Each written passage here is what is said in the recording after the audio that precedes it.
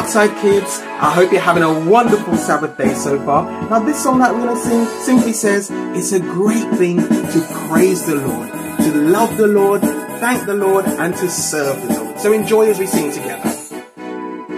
It's a great thing to praise the Lord. It's a great thing to praise the Lord. It's a great thing to praise the Lord.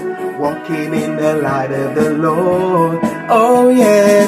Walk, walk, walk. Walk in the light. Walk, walk, walk. Walk in the light. Walk, walk, walk. Walk in the light. Walking in the light of the Lord. It's a great thing to love the Lord. It's a great thing to love the Lord. It's a great thing to love the Lord. Walking in the light of the Lord. Oh yeah. Walk, walk, walk. Walk in the light. Walk, walk, walk, walk in the light. Walk, walk, walk, walk in the light. Walking in the light of the Lord.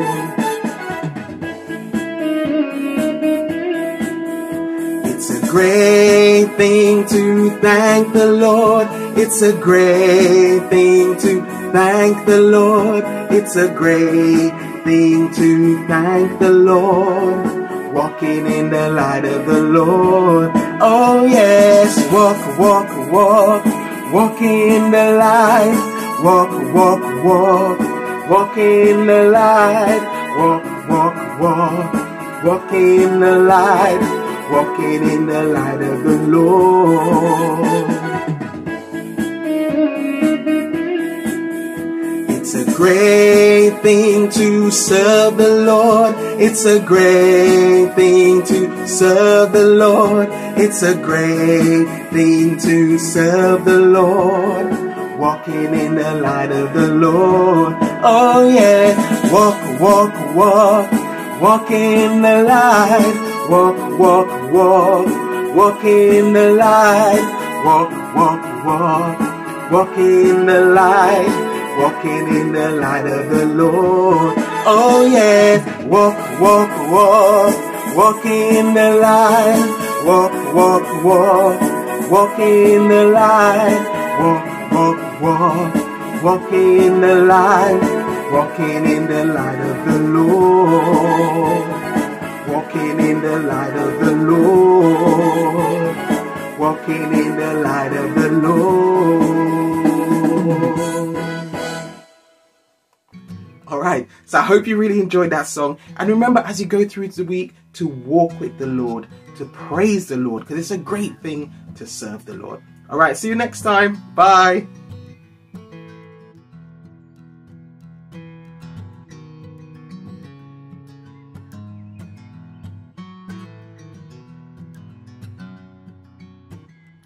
Good morning, children. For today's craft, we're going to do the miracle that Jesus did of turning water into wine. Now, that was the very first miracle that Jesus did, and it was beautiful because it was done in a wedding, friend's wedding, and it just showed that God wants us to be happy and God wants us to have a good time in our lives, even though sometimes we may have challenges and sad days as well.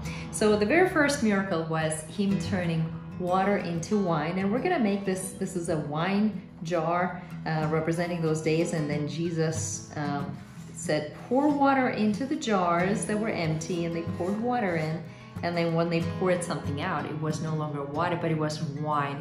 And it wasn't just any kind of wine, which is really grape juice, beautiful fresh grape juice. It was the most beautiful, the most delicious grape juice anybody ever tasted. So we're gonna make this craft again. Jesus turning water into wine.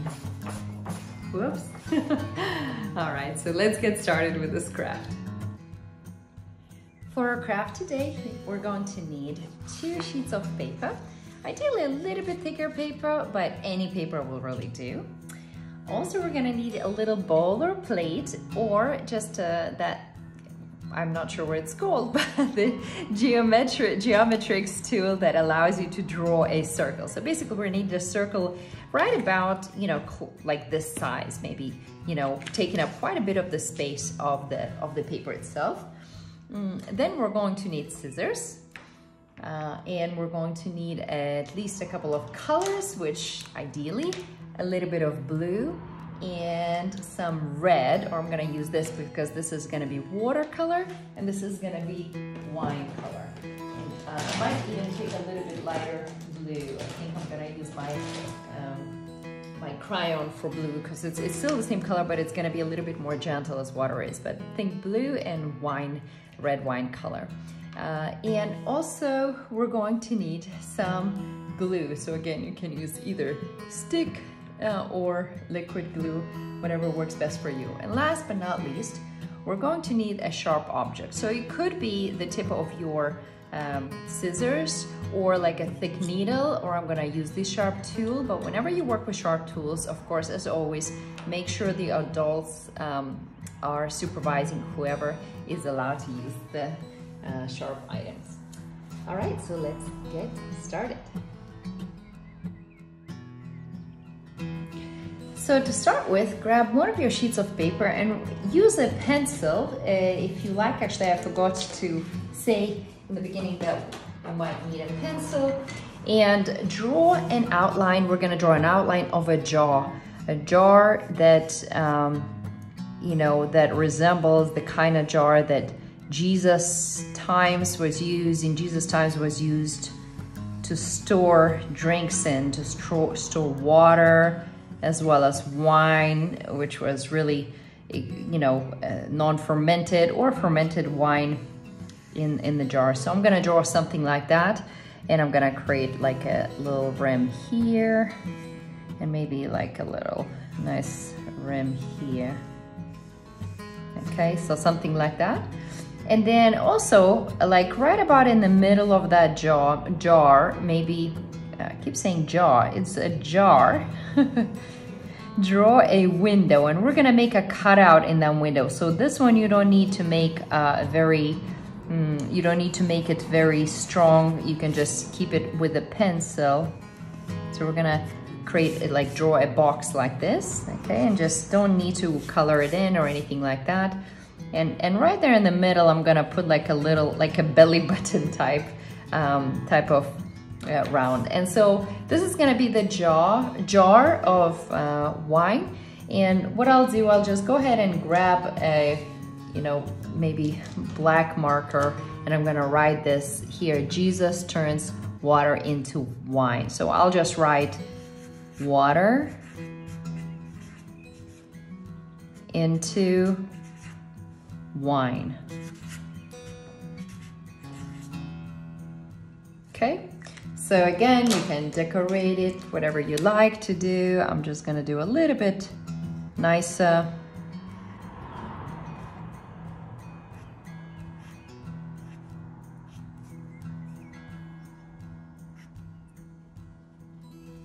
Okay, I'm gonna do it like that. Cool, so water into wine. Maybe I can just do this as well.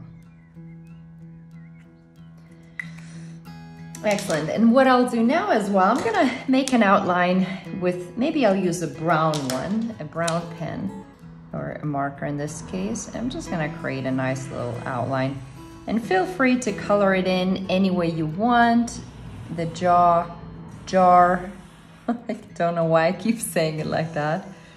At least I catch myself after that, but here's a jar. And in those days, by the way, some of the jars were massive. They were huge because they didn't have the kind of running water that we have today. They didn't have, like, you know, a tap they could just open. Everything had to be drawn from wells and stored in containers in order to be able to use it. So we have a lot of luxuries today that we kind of take for granted, and don't even think about how blessed we are to have the modern technology for everything. Everything is so easily accessible, so we should be very, very grateful for it. So you can color in the jar any way you want. It's up to you. I'm just gonna do it like this. okay? Okay. And I'm just gonna go ahead and see if I can color it in a little bit. I just want to keep it very light, I think. I'm gonna use this because this color is very neutral. So, but you can color the jar any colors you like. Okay, so I'm just gonna do this. Okay, so that's my jar. I hope you have yours colored in. I hope, again, feel free to pause this video and just color it in any way you see fit, any way that you like, that looks pretty to you, and there's just no limit except for your imagination. All right, so now let's grab the other sheet of paper and put our plate over it. And again, just think about, you know, if you want to know how big this needs to be, think about from the center here, just like roughly it should cover a big, good chunk of the jar itself, okay? So this is right about the right size. So I'm gonna go ahead and just put this plate over here and cut out, or rather draw out a shape. And there it is. I have a nice circle. So that's it. I don't need the plate anymore. So what I'll do now, I'm gonna maybe draw, like, find a center here. So some things, this one is actually disrupting my vision because I can see it from underneath. But like right about here is the center. So I'm comfortable with that. And I want you to draw a line across this. Just draw a line across this. Can you see that? I don't know if you can see it in the, you know, that quality video, but right there, it's just that circle. I put it middle and I drew a line across it. And now what I want you to do is just go ahead and color in one side of the circle as a wine color and one side as water color, okay? So I'm gonna fast forward on that probably just to save us a little bit of time.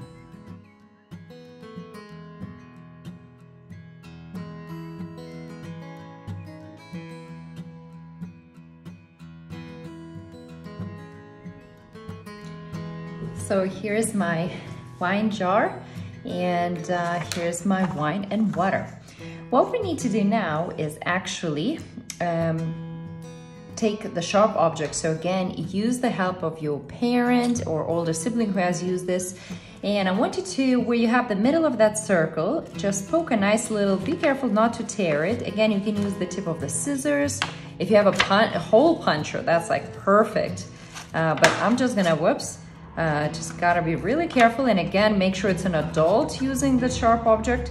I'm gonna create a little hole in there. So it's like the hole is, you can see, it's, you know, you can see it. It's not like a small, tiny hole. It's, you know, it's, you know, big enough, but not huge or anything. Whoa, and I just kind of made a tear, but that's okay. And then the same thing, you want to make the same hole in this one. So it has to be quite a bit higher than this window because this is the window that we're gonna cut out. But first poke a hole. And again, I'm gonna twist mine to create a little round hole in there, okay? And it's okay if it's not perfect, no problem at all, okay? So I'm just gonna go ahead and kind of flatten it out here. All right. So what you want to do now, and again, ask for help, is cut out this window. Just cut it out. Now, I could use the sharp one and it will make it really easy for me to cut out, but most of you probably don't have this, so I'm going to show you how you can do that with your scissors. So first of all, just cut in a little bit of a line on this line here, just a little bit, okay? And then open it up and put your scissors in that hole and try to make it tidy. Try to make the cut tidy, okay? So again, use whatever method you can, but ask for help from adults if you need to cut out this hole nicely, okay? There it is, and I'm gonna cut it like this, like a little window into the jar so we can see what's happening inside the jar as Jesus is turning water into wine, which was his amazing miracle, his first miracle, oops, that he made. Okay, you gotta be careful not to tear it, which I did a little bit here. I tore it a little bit. And I'm just gonna tidy up because it just has a little flake here. Okay, so that looks good. And what I want you to do now, just put this aside for a minute and grab that sheet of paper that you had left over from the circle that you cut out. And I want you to cut out like maybe one strip of about 1/2 centimeter wide or so. It could be a little bit wider, but I think about 1/2 centimeter is a good one. So again, ask for help if you need to, but cut out a little strip of paper like this, okay? And we're not gonna need any more of this paper.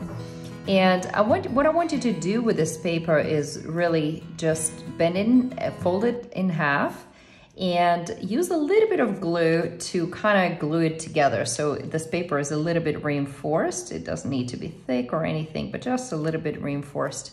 Oops, and my glue has jammed my glue opening. Okay, there we go. So I'm just gonna, again, just cut out about 1/2 centimeter wide strip from my paper. I just used from the short side of the paper, which is fine.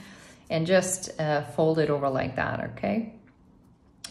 Now what we're gonna do, we're gonna fold it again. Whoops, just make sure it's done well. Fold it again. It's a little bit more glue here, looks like needed.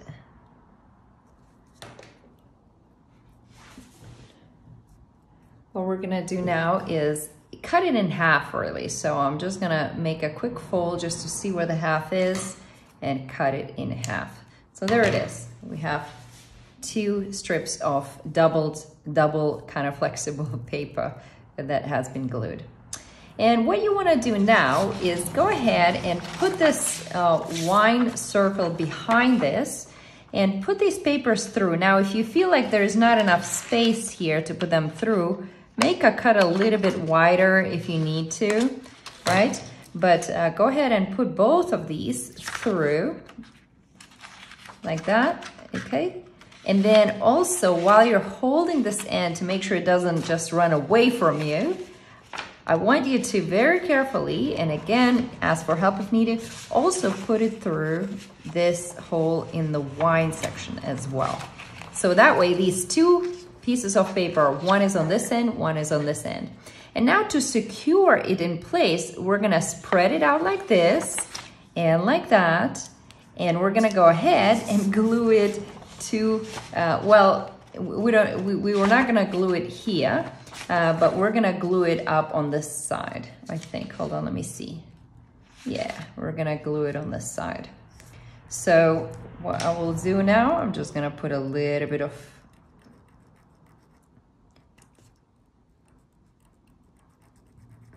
a little bit of glue here. There we go. Okay, and a little bit of glue on this side. Okay, well, that was completely unintended, and it's a little bit of a disaster, but I think I will manage, or try to manage, to recover from it. So my glue was, okay, I'm gonna put it on here now. Okay, all right, if it happens to you, not to worry, just ask somebody to help you tidy it up real quick, okay? And I'm gonna glue it onto there. Oh, it's not wanting to glue. Okay, there we go. All right. Now, okay, I wanna make sure it doesn't glue to the wine and water page beneath it, okay? So just glue it up to here. And don't worry, these paper glues, they dry very quickly and then they don't leave hardly any residue, okay? And so as far as what we're gonna do here, we want to, you know, we cannot glue it because it's not gonna allow it to move like the way that we did at the front. So this one was okay to glue, but if we glue on the other side, our miracle is not gonna work. So what you wanna do is go ahead and fold this in like this and like that, and just put some glue in between. So that way it'll hold this paper steady so this paper doesn't really slide out of these little strips. So I'm gonna use this glue here, and I'm gonna put some right in between, but make sure you don't put glue on this disc, the circle that you had cut out, okay? It's very important to make sure that you only put the glue on these little strips, but not on the wine itself, wine and water disc itself, okay? So I'm gonna put it like that, okay? All right. So now this is what it is. All right, let me just move this out of the way. Remove everything. And so we got our water and wine miracle. So Jesus had water in the jugs, or like the people had water in the jugs, and when Jesus spoke, that water turned into wine. Okay, oops, let me just make sure. Yeah, so it's very important that this is not glued on top of it. So Jesus turned water into wine. And again, there was wine in a jar. So you're just spinning this circle. There was wine in the jar, and then Jesus turned water into, there was water in the jar, and Jesus turned water into wine. I hope you had fun doing it as much as I did. I hope you didn't have a disaster with the glue that I did. But there it is. Jesus' first miracle, turning water into wine. Have a good day, guys. Bye-bye.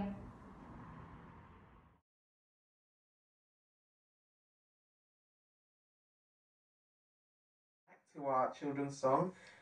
This morning our song that we're going to sing is called I've Got Peace Like a River, I've got love like the ocean, and I've got joy like a fountain in my soul. Okay, so there are some actions to go with it. So just follow them and you'll get to know it, and then you can always rewind back and listen to the song again. Okay, so I hope you enjoy it. Okay, let's go. Okay, Crystal, you want to start that one, and let's go. Yeah.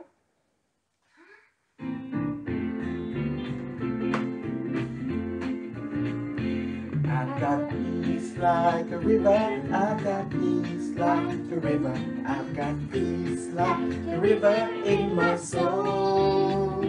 I've got peace like a river, I've got peace like a river, I've got peace like a river in my soul.